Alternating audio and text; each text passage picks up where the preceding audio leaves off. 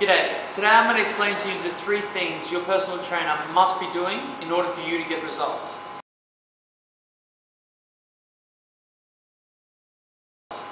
Number 1, each trainer or performance coach should be giving their clients an individualized training program.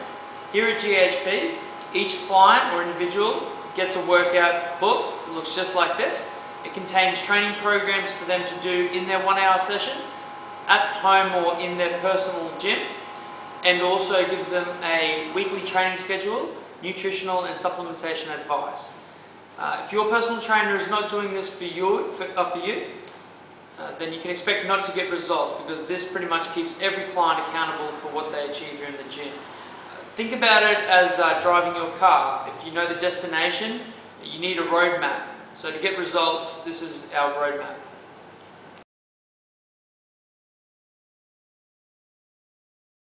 Go.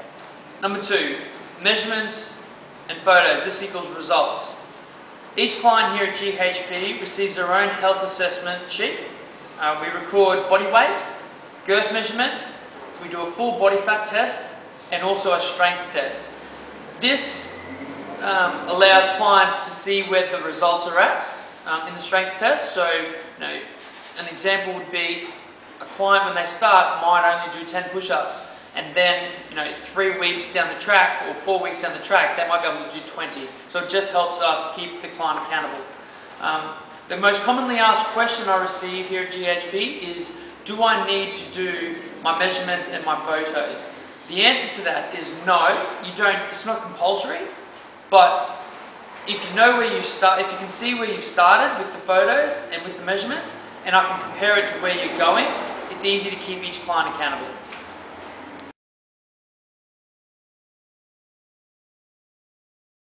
Number 3, nutritional and supplementation advice.